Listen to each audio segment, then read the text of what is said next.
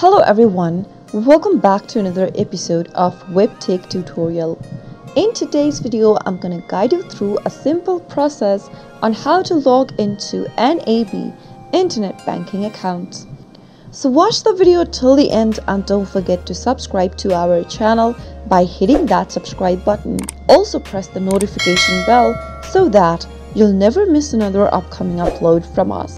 To get started, open up a web browser of your choice.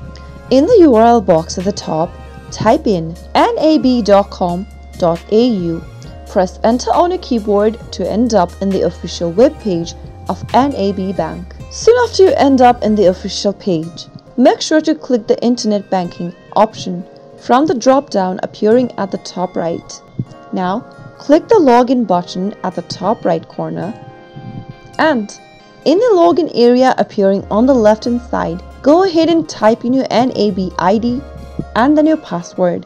If you don't remember your password or your NAB ID, you can get help by clicking Forgot your NAB ID or password link beneath the login button at the bottom. If you remember your credentials, then there is nothing to worry about. Simply go ahead and type in your NAB ID in the first text box and enter your password on the next field associated with your account. If you'd like the system to remember your NAB ID, then you can check this little box at the bottom, but you can leave it unchecked as well if you are using a public device.